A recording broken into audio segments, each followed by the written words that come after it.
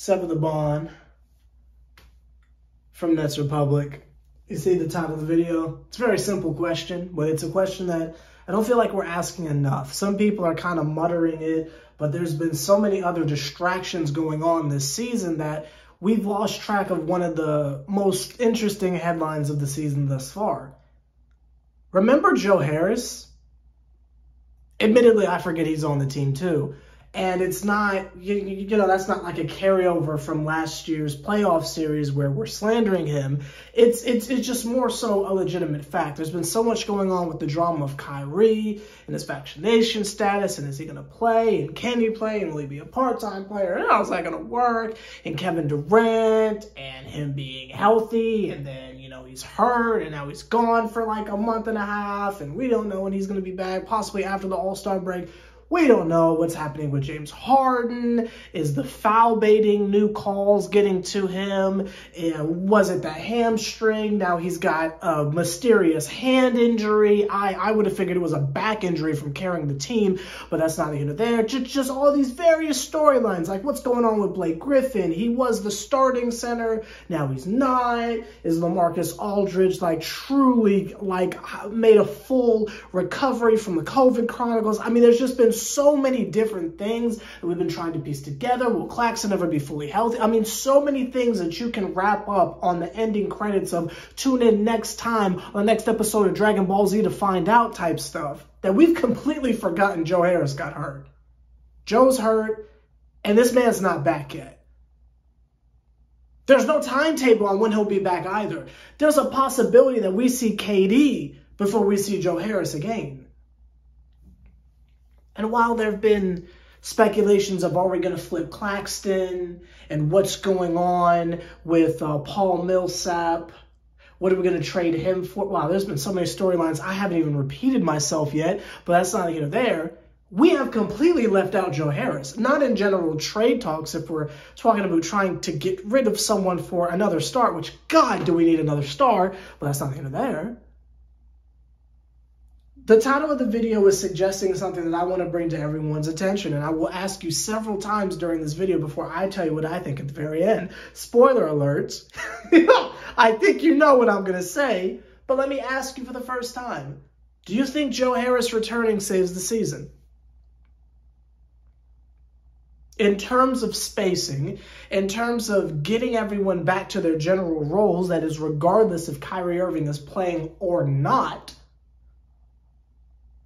does Joe Harris's best shooter in the league, which is more of a statistic and less than an opinion, is Headband Joey coming back going to be enough to save this season?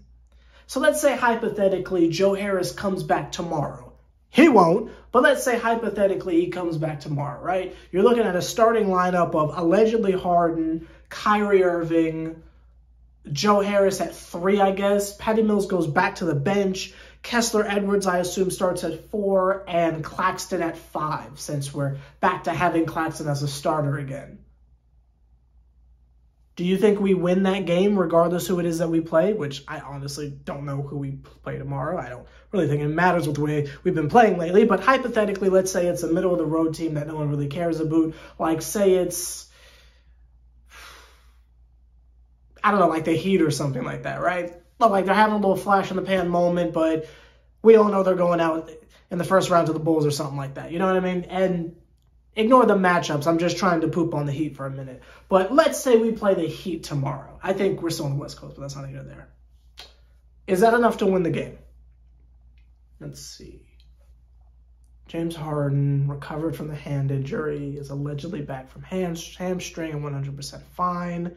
Kyrie Irving being the reincarnation of Jesus that we know he is.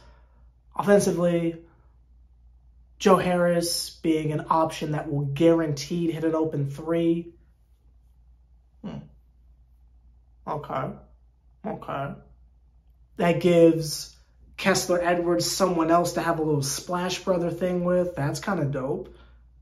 And then there's so much attention on you can't leave Kessler open, you can't leave Joe Harris open, and obviously you've got the 2 other superstars. Claxton is just running amok.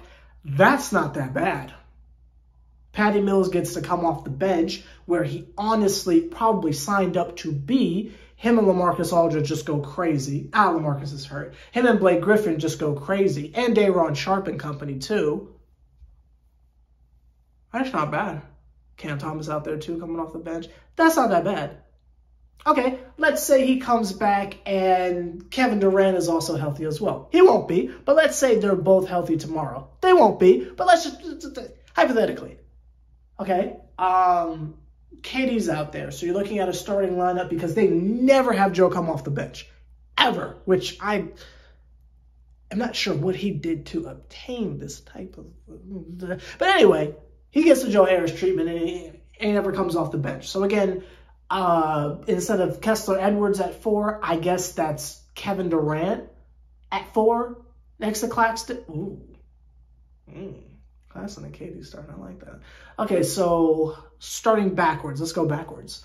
That's Claxton, Kevin, Joey, Kyrie, Harden. So now instead of Kessler Edwards, you've got Kevin Durant, who is arguably the best player in the league.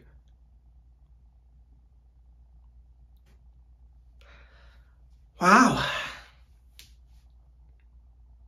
And again, you have the same dynamics off the bench, but now Kessler Edwards is coming off the bench too. Wow. Let's run the Sever the Bond fantasy lineup. So we're talking about a bench unit. Let's add LaMarcus Aldridge. Let's say he's perfectly fine and ready to go. If we run my Sever the Bond death lineup and you play LaMarcus at center and Blake Griffin at power forward, we're talking about a bench unit right now, with Patty Mills and Cam Thomas, and I guess your other person would be Kessler Edwards at 3. God, that is deadly. And all of this is because... Joe Harris is back. So let me ask before I go any further. Does Joe Harris returning save this season? Now let's drop reality into this. Let's say it's a home game. So you don't have Kyrie Irving, and you're looking at just Harden. Kevin Durant's still hurt, but we've got Joey. So let's run that starting lineup. You've got, I would assume, Harden at point guard. You don't have to start Patty now. But let's say they do for some reason. They really don't need to at that point, but let's say they do. Patty Mills at 2, Joe Harris at 3. KD's hurt, so Kessler Edwards Claxton. I mean, that's still pretty good. It's not amazing, but I mean, that's still pretty good. Let's say Patty Mills comes off the bench and doesn't start.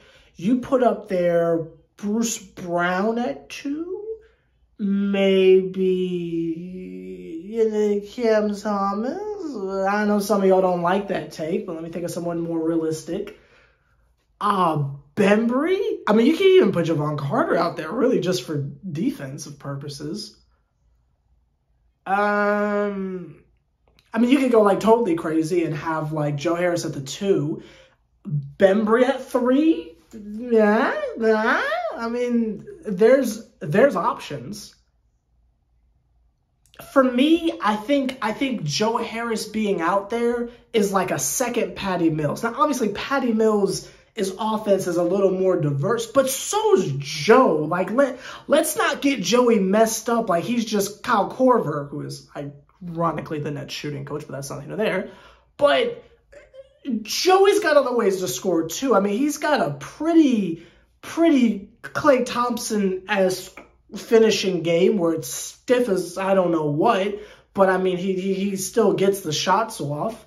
He's got decent post presence. I mean, he's not going to have a hook shot over anyone, but I mean, he knows what to do. Plays decent defense here and there. And Joey can get the ball off the catch. He can get it off like an Iverson cut. Obviously, that would be in the 3-point range instead of stopping at the mid-range. But I mean, it's basically like having a second Patty, only the percentage is actually higher. So having 2 Patties out there, that's pretty good. So let me ask you this. I won't give my opinion because I don't think that's fun. I'm going to leave it completely up to y'all. Do you think the addition of a healthy, fresh off the ramp up, do you think the re-addition and the reintroduction of Joe Harris, regardless the health of the other contributing members of the Big Three, do you think that saves this season? You let me know what you think down below, and I'll give you my answer in the beginning of tomorrow's review. After whoever it is that we play wipes the floor with us, I will give you my answer in the beginning of the video. But I want to know what you think. Tell me down below. Sever the bond. Nets Republic. Joe, come back whenever you're ready, because Jesus knows we need you. But let me know your thoughts. Do you think this saves the season? Do you think the incompetence of Steve Nash gets you raised because the scoring is like, you know, twice as nice with Patty? So let me know what you think. I'll tell you what I think in the beginning of tomorrow's video. Yeah.